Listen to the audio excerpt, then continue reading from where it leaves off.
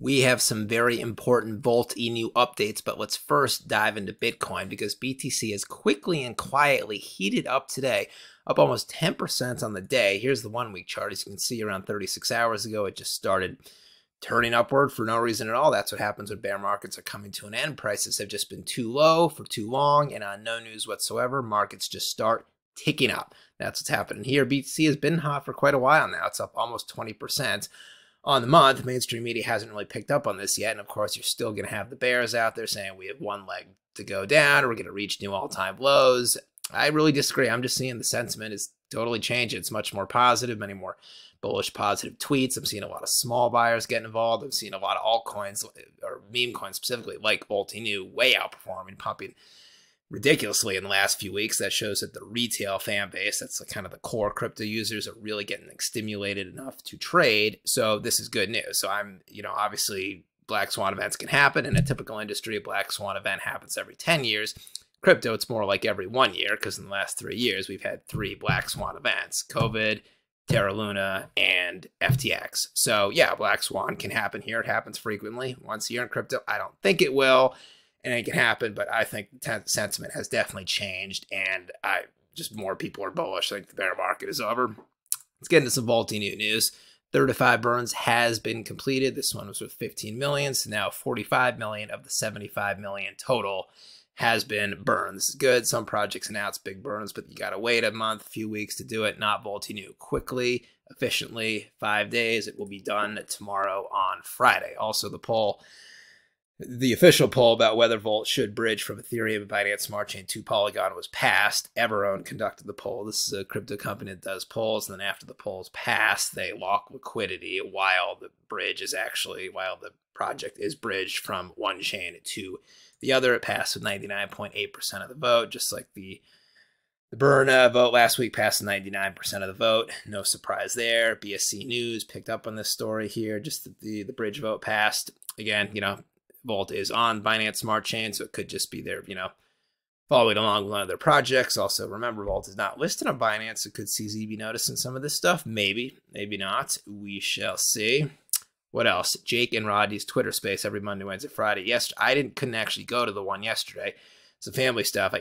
Volt Enu was sponsoring this one. It was 1,600 people tuned in. Usually the last few, I think, have been about 1/3 that size, about 500-600.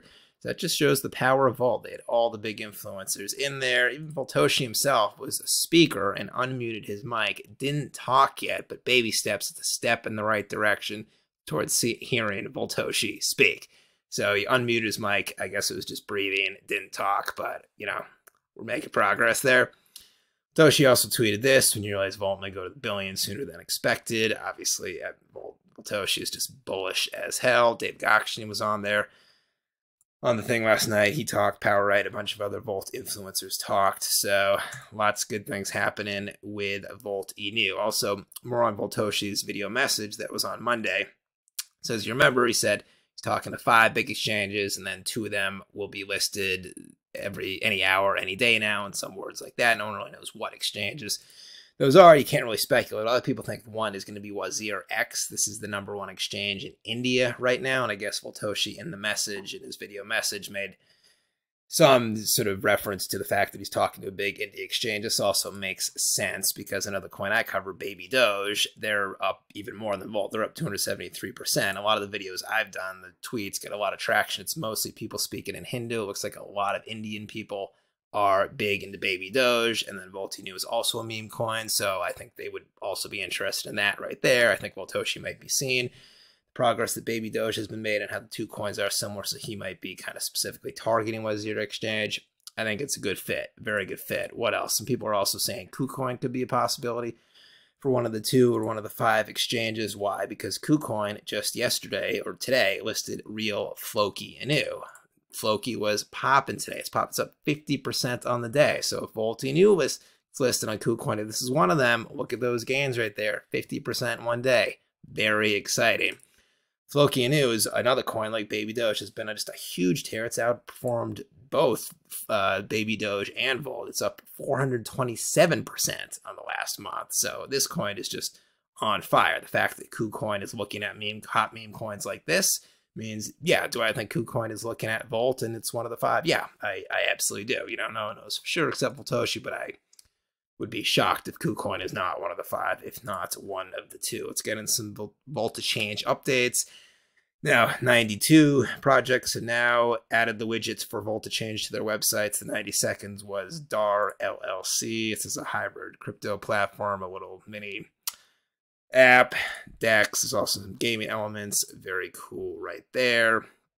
Also, Volta and the Volta Dragon Sarah Club, that's the NFT collection. They are sponsoring Polygon 2023. It's a metaverse event inside the Inverse headquarters celebrating Polygon at Web3, February 23rd to 25th. So we'll see some of the more Volta Dragon Sarah Club, some of the more NFT elements of Volt play out right there in a couple weeks. Very exciting news.